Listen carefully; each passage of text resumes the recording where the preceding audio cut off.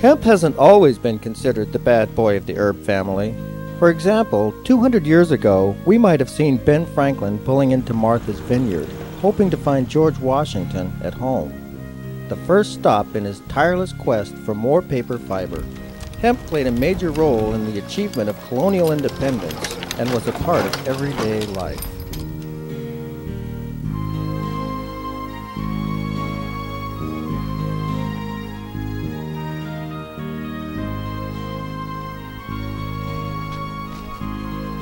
George, still stiff as a fresh starched shirt, I see. And you, Ben, healthy and still plump from all your fine indulgences, I see. George, only you could be eloquent enough to call me a glutton and still make it sound like a compliment. And in how many ways has the good Lord been active in your life these days?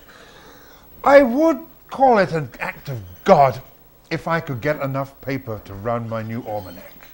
But I would consider it a small miracle if Pumbaa could fix this. Oh, surely. Have you talked to Thomas Jefferson? I hear his new strain of Indian hemp has made him the biggest dealer in the colony. I've heard some good things about the flower of the Indian hemp. Here's one that I grew from Tom's strain. Sticky. 5,000 years of cultivation for hashish. I understand it works best if it's rendered seedless. Oh, yes, I know. I was late in pulling my males this season. Shame, George. Not pulling your males does not make good sense.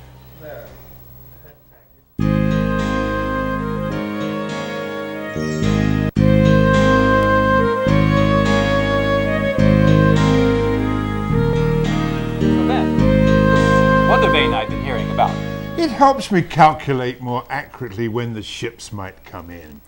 And besides which, it saves me the 5-mile walk to the dock every day. A brisk daily walk's good for the color, Ben. I'm too busy, with the almanac. Burning the midnight oil, are you? What I can get of it, what with the whale oil shortage and all.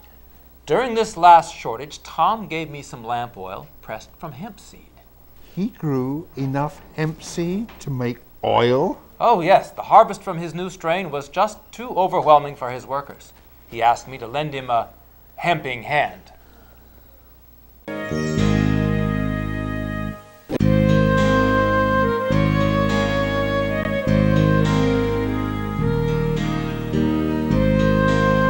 Tell me, Ben, why haven't we been seeing more of that newspaper that you've been doing? Quite frankly, Tom, there's been a lot less of that newspaper that I'm doing. With the newsprints being on ration, I just don't have enough paper to put out any volume at all. I've been meaning to ask you, don't you think it would be a good idea if I had my own mill? Well, if you base that mill and the paper you made out of it on hemp, it certainly would be. I grew so much hemp this year from that hemp strain that after I used all I could, I still had enough left over to pay all my taxes with hemp. That is I'm good sure news. it would grow enough for a mill. Don't you think that the colonists could be persuaded to grow a little bit more than their mandatory 10%? Well, I've been writing letters to every farmer I know all over the country here to get them to grow more and more hemp on their land for the colony needs. If the colonists grew more hemp, we wouldn't need Georgie Porgy.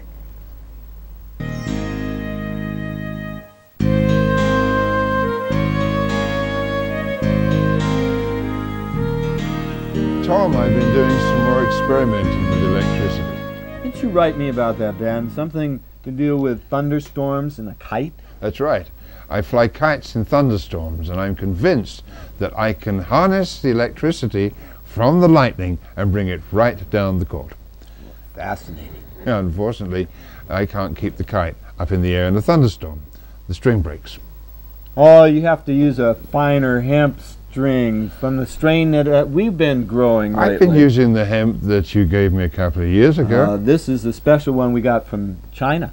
That's the one you nearly lost your life trying to get that out. A few agents of mine almost lost their lives. It seems the Emperor of China would kill anyone who would try to smuggle this strain of hemp out. But we got it into Turkey and in France, and I brought it over here, and it's doing really well, Ben. That's interesting. I'd like to try that.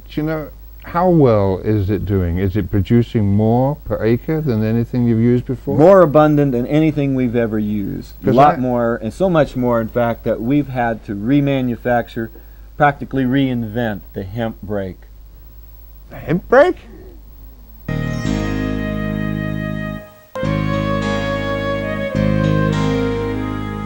Ah, good, Ben. Pumbaa just finished that repair for you. Ah, good, good. What is it, Ben? You look a bit queasy. It's the ride. It sometimes upsets my stomach. I've been thinking of improving the ride by adding certain springs to an already designed body. I think Ben, that I could... how about brewing up a cup of indica tea for that nausea? I thought you'd never ask. And a pinch of my pipe? Not only a pinch for your pipe, but we'll send some home with you as well. Pumbaa, why don't you fill a satchel for Ben from the drying rack? No satchels, Mr. Washington.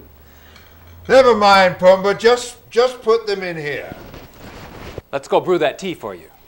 Ah, the indica tea. Mr. Franklin, don't forget your pat. Mr. Franklin, don't forget your pat. Mr. Franklin, don't forget your pat.